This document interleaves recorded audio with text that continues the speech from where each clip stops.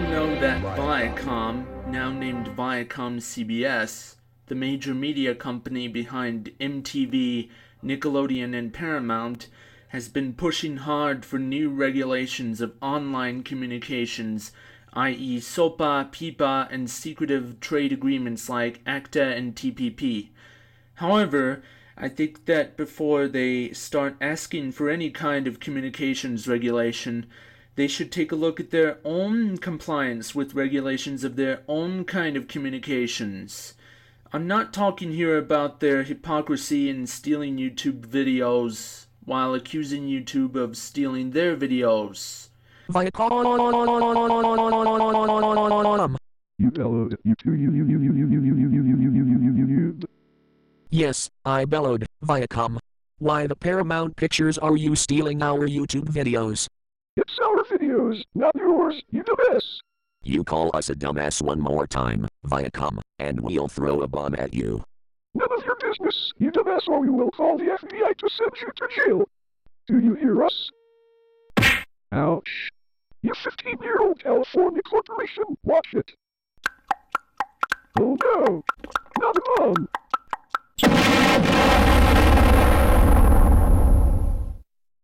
I'm not even talking about the unrelenting promotion of copyright infringement and tools to do so by the CNET division of CBS, their sister company, which is now named ViacomCBS also. I'm not talking about copyright at all here. I'm talking about simple violations of communications regulations enforced in the United States. Exhibit A. Paramount Pictures' relationship with National Amusements. In 1994, Paramount Communications was acquired by the old Viacom, including Paramount Pictures, a major movie studio, as the old Viacom was a subsidiary of National Amusements. This practically made the movie studio a direct affiliate to National Amusements theater chains. That's odd.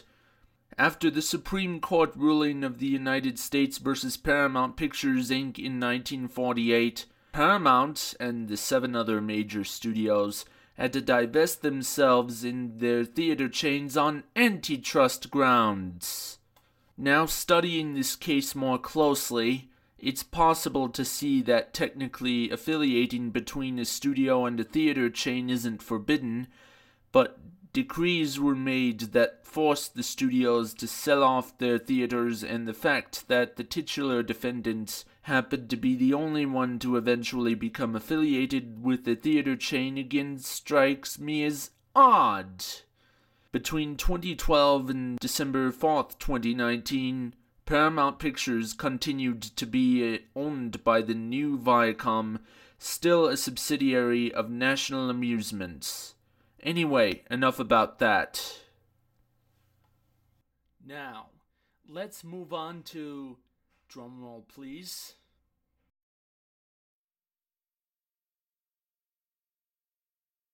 that's right, Exhibit B, the CBS-UPN connection.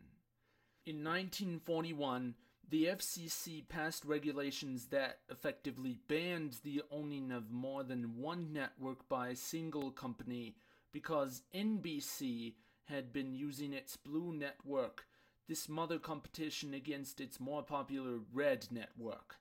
In 1943, the Supreme Court upheld these regulations after they were challenged by NBC, resulting in the 1945 sell-off of the Blue network and its subsequent renaming to ABC.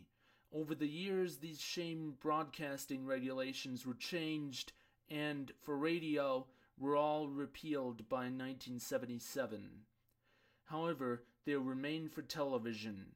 In 1996, the regulation was relaxed so the TV network owners were allowed to start up a second network, but not acquiring an established one. And what did Viacom do?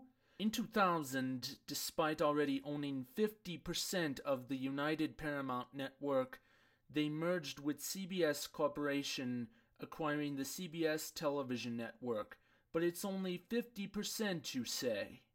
Well, I'm not familiar with the nitty-gritty of the ranks, but shortly afterwards, Viacom bought out its partner's stake in UPN, so even if the earlier CBS acquisition wasn't a violation, this buyout certainly was.